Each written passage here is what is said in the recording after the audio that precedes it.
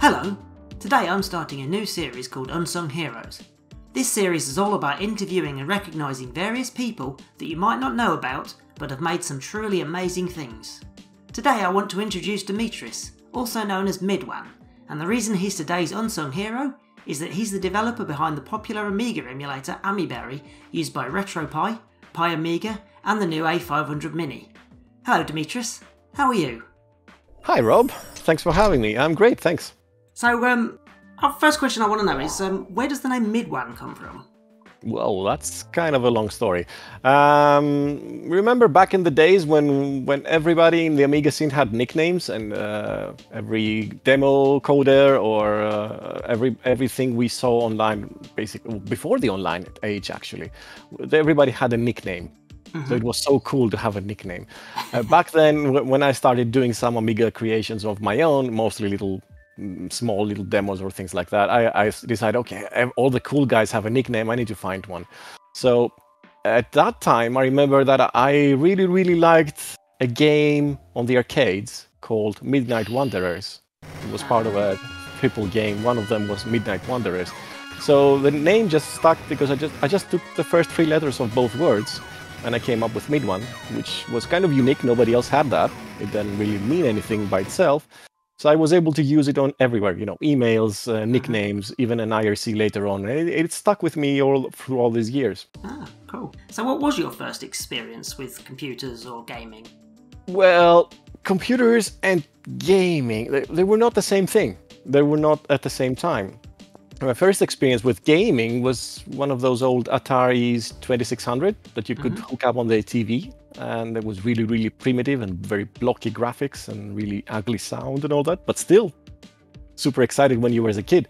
But regarding computers, I think the first one that I actually laid hands on was an Amstrad CPC 6128. Green screen, 8-bit chip sound, you know the deal. It wasn't mine. It was one of my cousin's computer that I just happened to visit one day and I got hooked right away. That was the first attempt of actually seeing how a computer works and what you can do with it. It came with BASIC out of the box, so you could do some basic stuff there, but you could also run games, and the games were much better than the Atari one. So I think that's what started the ball running after that. So we obviously know that you're an Amiga fan. Do you still own any original hardware? More than I can fit in my room. I do. I own all the hardware I ever bought, plus more. I have my original 500, which was my first Amiga I ever had. And after that, I bought a 4000 desktop, which I still have next to me. And it's still the main Amiga that I use whenever I turn it on. I've kept expanding it over the years, you know, adding capabilities to it, USB ports, Ethernet ports, graphics cards, as much as I could to keep it up to date. Then I have several 1200s that I salvaged or inherited, another 4000 that I saved from the trash bin a few years ago, and then I also got a Vampire, but I'm not sure if that counts as an Amiga. No, I'm just kidding. I have almost the full range of Vampires, actually. I have the standalone, I have the 1200 version, and I have the 600 version. I don't have the 500 version, but I don't think I need that one as well, right? Well, maybe not. No. That's quite a collection, that is. But the one thing I hear you haven't got is the A500 Mini, which has been released and has received some positive and some negative, especially regarding the fact that we've learnt that it uses Amiberry. What's your thoughts on that? As any Amiga product, I'm happy to see it. And I wish the best success in it. I wasn't even aware it was running Amiberry until recently, when I came in touch with the company behind it. But after that, we started collaborating on exchanging ideas on how to bring it up to speed and come up with the latest version of Amiberry to run on it, for example, which is planned to happen in the future. And helping retro games also come out with the necessary steps towards to comply with the GPL. You know, they have to publish their repository, which they have done a few days ago. They also have to publish a toolkit and the instructions necessary in order to build your own version, modify it and build your own and then run it on the device, which would be the first step in order to allow me as well to build versions of Amiberry for it going forward. And we are discussing the best way to go forward with that. They will need a little bit more time. I think we're waiting on them to do that step as well. But we came up with a plan for the future and how to hopefully merge those two code bases and come up with a single Amiberry version going forward. Hopefully that will make things better for everyone. That's good. Good. So you're in contact with them and things are moving nicely. That's good. Mm-hmm. So Amiberry though, what gave you the idea to fork it? Because it was originally part of UAE for ARM, wasn't it? That's correct. When I think it was back in 2015 or 2016. Well, it was 2016 when Amiberry became Amiberry. But my interest in the emulator on Raspberry Pi started around that time, or maybe a year later, or a few months later, earlier. Sorry. When the Raspberry Pi, or the original Raspberry Pi, came out, I thought, "Ooh, it's a great device to do little gadgets or little low-cost solutions." But it wasn't really powerful enough. It wasn't until the Pi 2 came out where it started becoming a bit more interesting. And then when the Pi 3 eventually came out, it was good enough to run most of the games full speed. So during the time of the Pi 2, and I think it was around the time when Pi 3 also came, I'm not sure about the years. It was around that time. I had a Pi 2, and I remember I was waiting for a Pi 3. I discovered that there were several Linux distributions that were coming out with the intention of having something minimal, just putting into the emulator.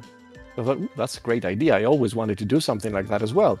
I was thinking, I had the impression of Amithlon, if you remember from back in the years, when you had a very, very minimal Linux kernel booting directly into Workbench with RTG support and JIT compiler for the CPU. So it was super fast, and you could almost fake yourself thinking that it's a real Amiga.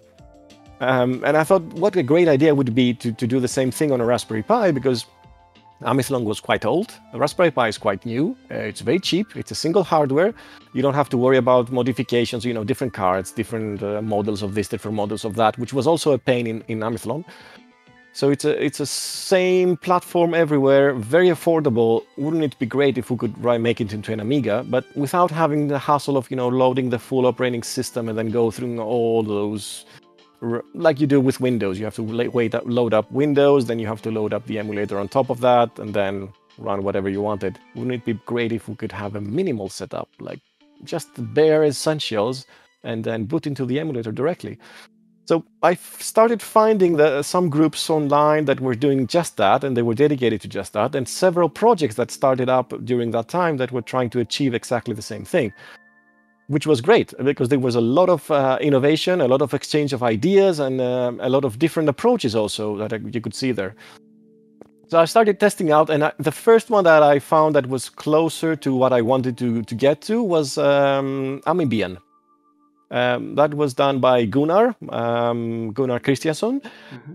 And originally I just thought, this is perfect. This is great. This is all I want. And then as soon as I upgraded the system and it stopped working, I thought, well, maybe it's not perfect yet. So I started trying to help out and trying to make it better. We saw that there were a lot of issues in several places. There were issues in the distro part, and then there were issues in the emulator part. So I worked a little bit on my own to try to improve the distro part. I made a little script that was the original Amiberry name, actually, but nobody has to know that necessarily. It wasn't an emulator originally, which was, to my regret, this was the cause of a lot of confusion later on. So my original version was just a script that would take down a Linux distribution basically for the Raspberry Pi, strip it down to the bare essentials, get the emulator running, and also configure it so that it boots into the emulator as fast as possible. And by as fast as possible, I'm talking, I had actual benchmarks. It was maybe a second and a half after you powered it on, you were in the emulator, something like that. So it was the best I could do based on everything I gathered, all the knowledge I gathered around from the different people and the different ideas, and I merged different people's ideas into one solution that I just tried to borrow the best idea from each one and make it into one. And then I made it into a public script on GitHub that everybody could get and do it themselves, with the intention of giving it to Gunnar, of course, and helping him make Amiberry even better. As soon as we did that, and I thought, okay, if we do it like this, at least the distro remains stable. You can still do updates. You can still move it forward without breaking everything if you had it customized everything by hand. But as soon as that was done, I started noticing all the other problems with the emulator itself. So I thought, okay, I don't really have a lot of experience on C++, so I can't really just take over, but maybe I can help here and there. I have some experience. That emulator was done by Chips, so I started reaching out to him on GitHub, reporting the bugs I found and trying to help out, first of all, by just bug reporting and see if we can fix these things. Unfortunately, he was a bit slow to respond, slower than my taste at least. So I thought, okay, I have a big number of things I'd like to move forward with. I understand if he's too busy to do them, of course, or maybe he's not interested in doing them. So maybe I should just fork it and try to do that myself and see how that goes. And that's how it started. That's how Amiberry started. I forked that project, and then I started implementing all the ideas I had and how to move it forward. And it kind of got its own life. There were a lot of things then that were completely replaced. It started with small things, like, oh, if I do this, I get a black screen and it crashes. Can we fix that? And eventually it started having its own project scope and grander ideas going forward. Things like, we should replace STL1 with STL2, really, if we want to move to the future. So we get hardware acceleration for a number of things, better controller support, and a bunch of things like that. With that came the GUI rewrite, because then the GUI that was used in STL1 was an older one. There was a different one that we had to upgrade to use under STL2.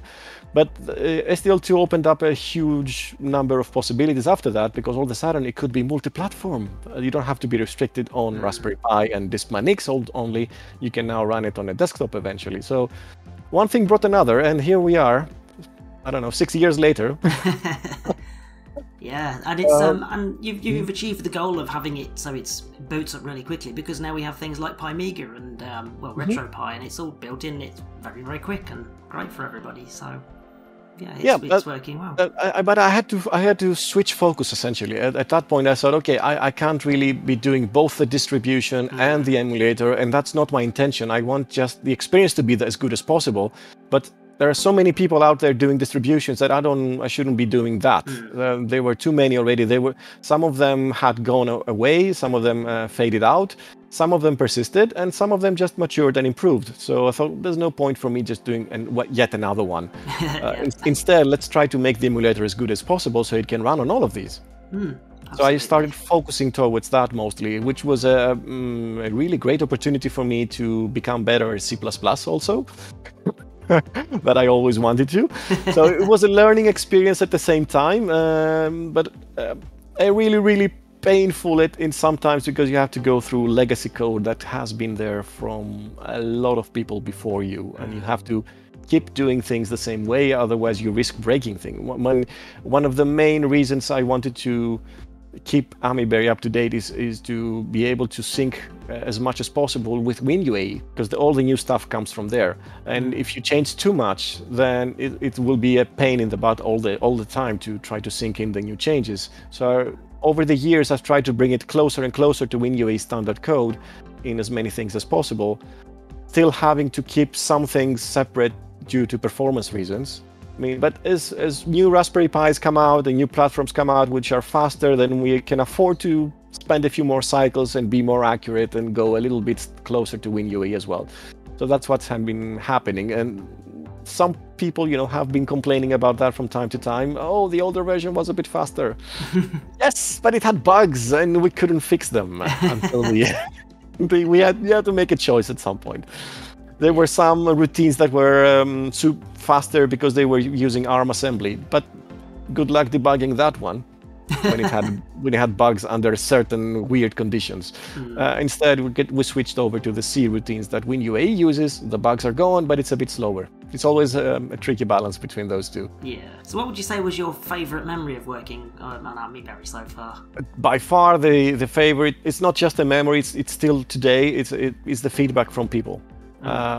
Simple feedback like, "Hey, this reminded me of my childhood." That means a lot to me. I mean, we don't do this for the money, obviously. There are countless hours spent on this thing every afternoon of my life, mostly after 2016, give or take. And that cannot be repaid by any monetary method. But what we do it for is, first of all, because we like it, obviously. Otherwise, if it stops being fun, we stop doing it. But then, for me, it's also the feedback from people. That it helps them get their little nostalgia trip. Most of them are, my age or older, more or less. They have families now, they have their own life, they have their own business, and all of a sudden they come up with a method, an easy and accessible and affordable method, because it's also important. They don't have to shell out, 400, 500 euros to get something. They can just have a Raspberry Pi, plug in something, and they can play their favorite old games, and that takes them back a few years. And sometimes they tell me that, oh yeah, this was a great introduction to show to my kids how we used to do things back in the day. And those things are precious to me. They are, I'd say that's the best part. So I presume then you don't do this full time, and you actually maybe have some other job that you do? It has to pay the rent, doesn't it? Yes, I have a full-time job. I'm a software developer by trade, and I do that full-time, and then on my spare time I still do software development. What does that say about me? Well, from my experience, the better ones are always the ones that want to do it when they go home as well. So. Yeah. Well, my wife might disagree, but... So, aside from Amiberry, I know you're into ray tracing, so can you tell me a bit about that? Yeah, actually, it's not me that's that much into ray tracing. A friend of mine is the nutcase about it, and he has kind of dragged me along for it. And I'm talking about you, Muad'Dib, you know who you are. So, this guy, we met back in the day, back in, I think, 1997. Let me take you for the nostalgia trip now. I was responsible, together with a few other people, of organizing certain events that were happening back then. I was living in Greece back then, and we had a series of events that we started up called Amigatherings. So we had Amigathering number 2 happening in 97, where we gathered a lot of people all over Greece coming into the same place. It was more like a modern demo party, but without the intention of competitions or anything like that. More like getting together, having fun, exchanging ideas and creations, going out for a beer afterwards, that sort of thing. It was the time of IRC, so it was a chance to meet up. Otherwise, we didn't know each other. So back at that time, this guy shows up with his trusty 1200, which with a no 60 accelerator inside, one of the few people that had that back then. And because he was constantly running Lightwave, rendering scenes that would take a lifetime, he had a big fan underneath it.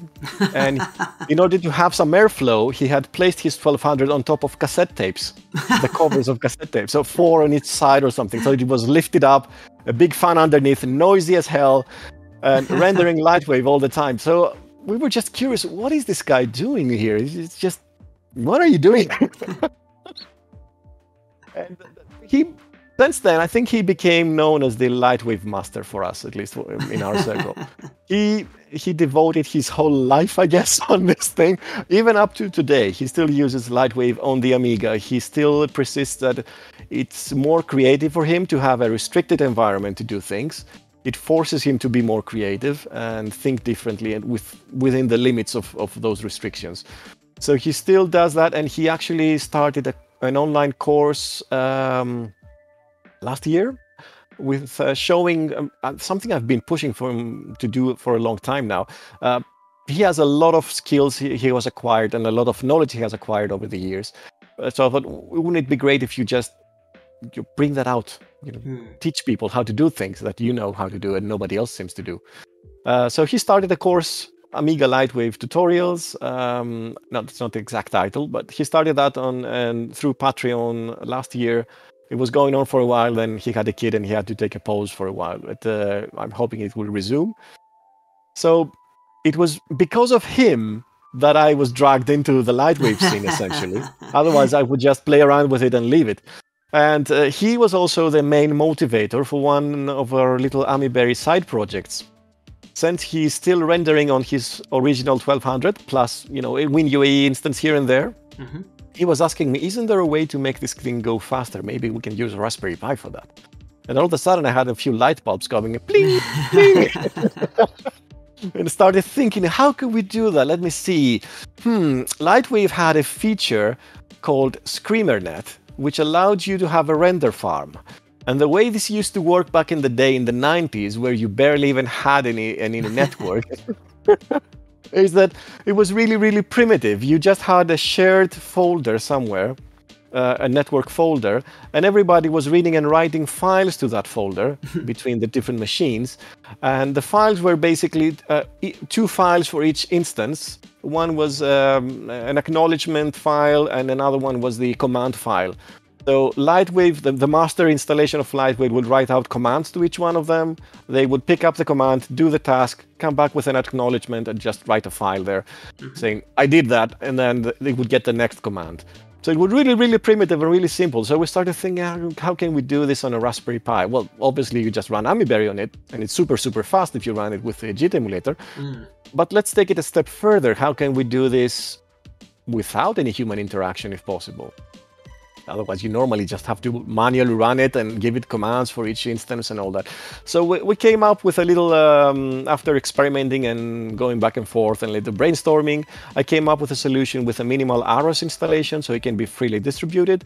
So it just contains the basic things, Amiga-DOS shell only. It boots up and it has a little startup sequence that runs a little Amiga-DOS shell that tries to detect, which node am I, which is the next free available node, and it takes itself up from there and then starts pushing out commands or picking up commands and pushing out acknowledged files after that.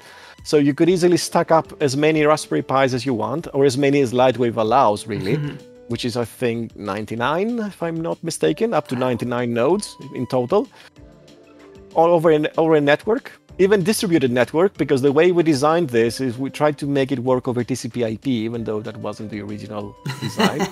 We tried to take it a step further, and we said, okay, well, let's see, try Samba, try NetFS, try different ways to see how that would make that shared volume available. The best way eventually was to use the Linux system underneath, which was more reliable than the Amiga version of it, to mount the remote volume locally. And then it doesn't matter where that remote volume is, as long as you have access to it. It can be at somebody else's house. So we did that experiment, and we ended up, I had a stack of 4 Raspberry Pis here, for example, rendering frame after frame for him. And he had his own stack there, and we could share.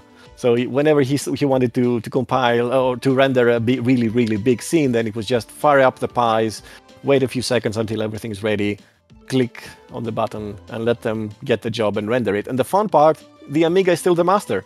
The real Amiga was actually giving them the jobs. You render this scene, I'll wait here.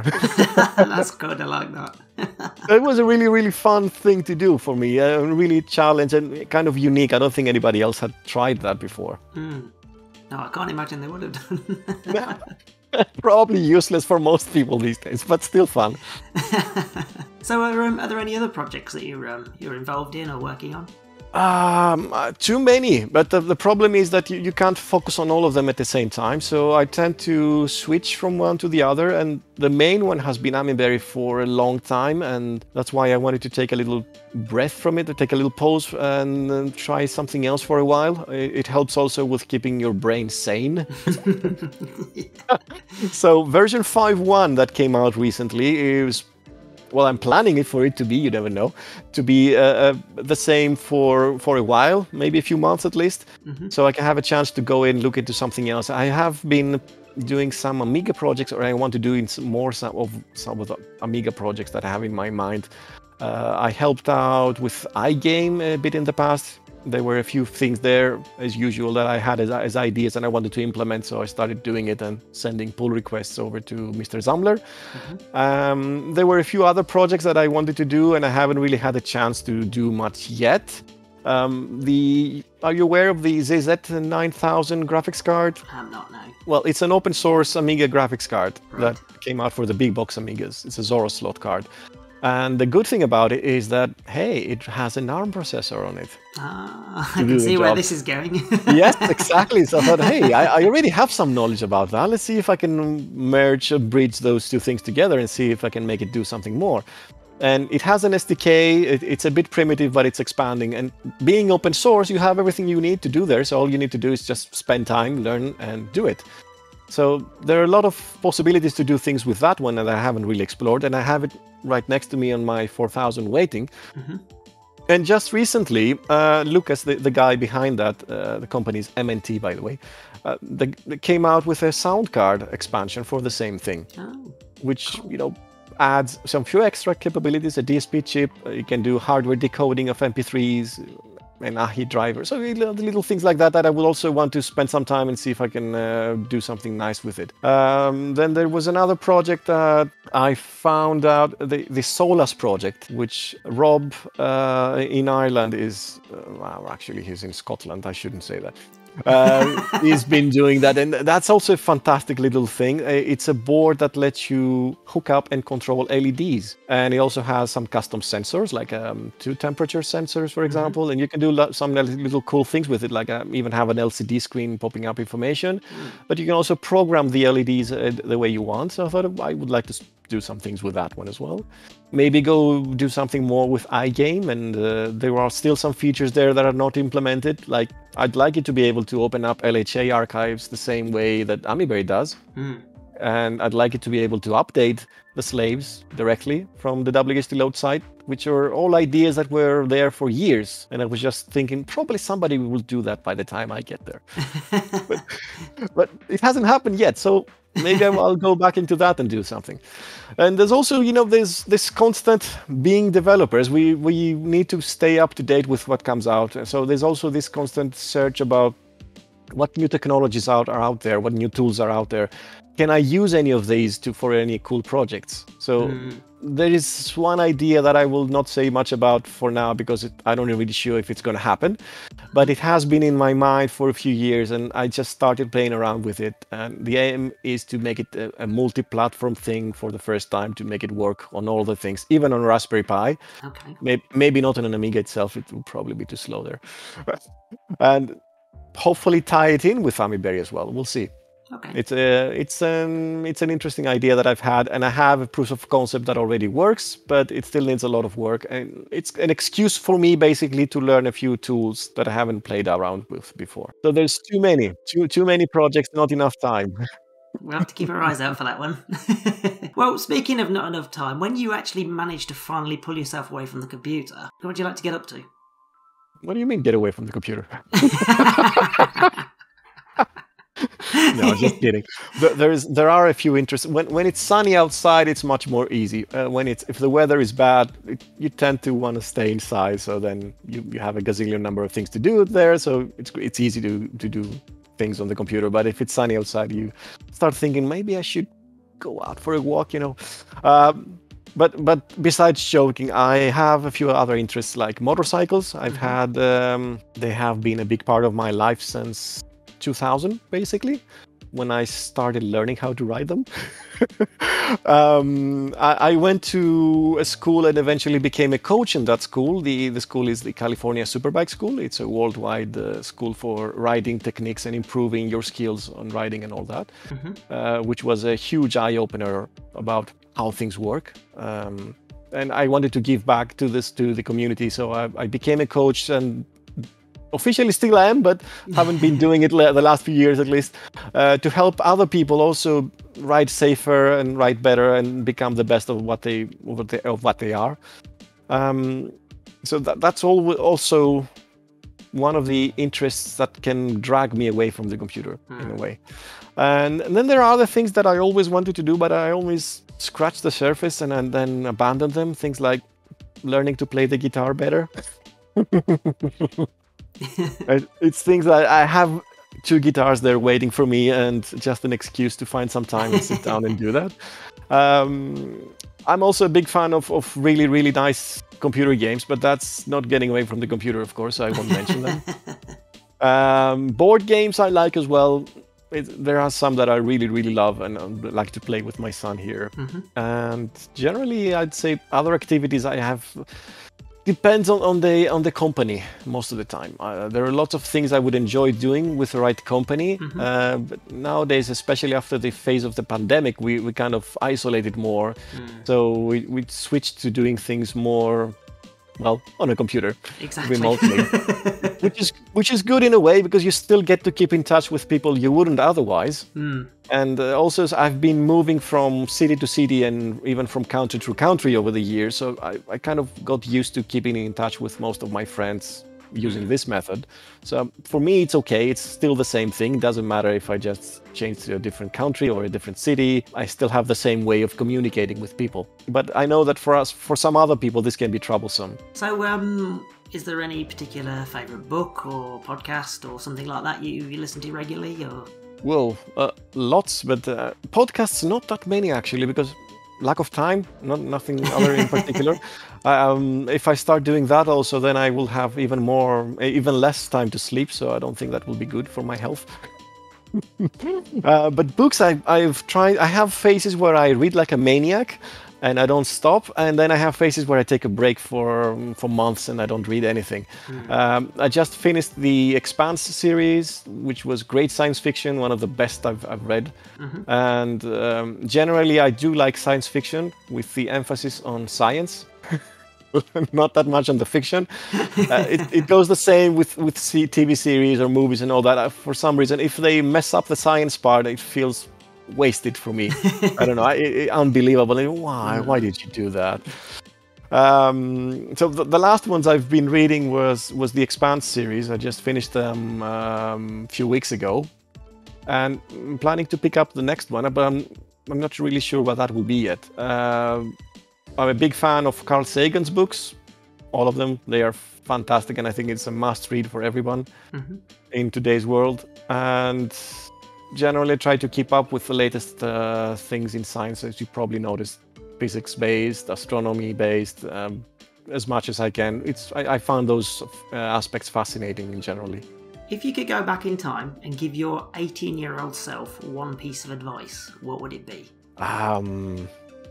I guess it will be one of those cliches. Don't pay any attention to what the others say. Just keep following what you want to do. Because that still affects you even when you're 18. You still worry about what the people around you will say about things, and if they'll make fun of you about something because you still love that something and you're the only one doing it. I remember back then, for instance, I had an interest in computers, and almost nobody else had around me. So I was the odd one out. And as a kid, you don't want to be the odd one out. You want to belong to the tribe. Otherwise, you feel, they might treat you differently. Also, there was some sort of bullying going on in small communities where I grew up. And it doesn't feel very good, which leads you to isolate more and leads you to be more careful with social contacts as well, which cost me a lot later on with relationships, and it took me a while to work that out. So I think that's what I would say. Pay no attention, something like that. Good answer. So, how can anyone get in touch with you if they want to support your work? Easy to find, I hope. I can be found on multiple platforms. I try to be available everywhere I can, reasonably. So I'm on Facebook, I'm on Twitter, I'm on Discord, in multiple servers, I'm on GitHub. If it's about Amiberry, I'd say the best place would be GitHub. There's a discussions page there, there's an issues page there where you can do one or the other if you want. There are also links there if you want to support the project financially with multiple ways. I don't think there's one way that fits all. It would be different for each person. Some people also might want to do that on a monthly basis. Some want to do it on a one-off basis. It's fine either way. All of it is much appreciated. And we'll put the links to all that in the description in the video. Yep. Final question. Now that you've been given the soon-to-be much-coveted Unsung Hero Award, is there anyone you'd like to nominate for a future Unsung Hero? Well, that one will need some thought. But I would Ooh, there's too many. Well, I would probably nominate Dom at this point. Dom Cresswell. He made the WSD Load booter what it is, and he has helped a lot with supporting it and keeping it alive through all these years, even though he took a little break in between. And I don't think he gets enough credit, obviously, for what he has done. It's true that this was a collaborative effort. I keep maintaining it, and I have evolved it further, but still he's the father of it, and he still maintains the XML that the whole thing works with, the basis of where the settings come from, and he's doing a great job in keeping the whole thing together. So I would probably nominate him. Okay, hopefully we'll see him on a future video, which would be nice. That would be great. I want to thank you for your time today. It's been really, really nice to speak to you. Thank you for having me. Thank you.